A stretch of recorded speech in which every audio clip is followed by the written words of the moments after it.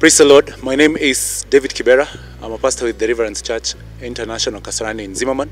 Welcome to Life Series.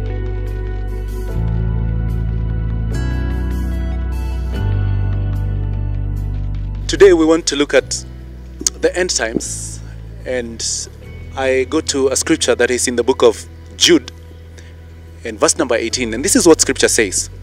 They said to you, in the last time there will be scoffers following their own ungodly passions.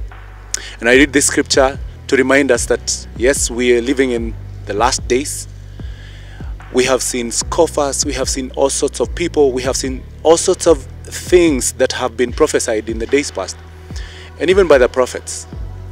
And the truth is that when we see the unveiling of the things that are happening, it tells us that the end is coming. And it is for you and me to be aware, to be awake, to be the sons of God that we are, and know the times that we are living in. The truth is, these are the end times. We cannot afford to be slack. We have to be sharp. We have to be alert. We have to be awake, because suddenly the Son of Man comes. A wake-up call to all of us. Be awake, be alert. The end is near. Thank you. God bless.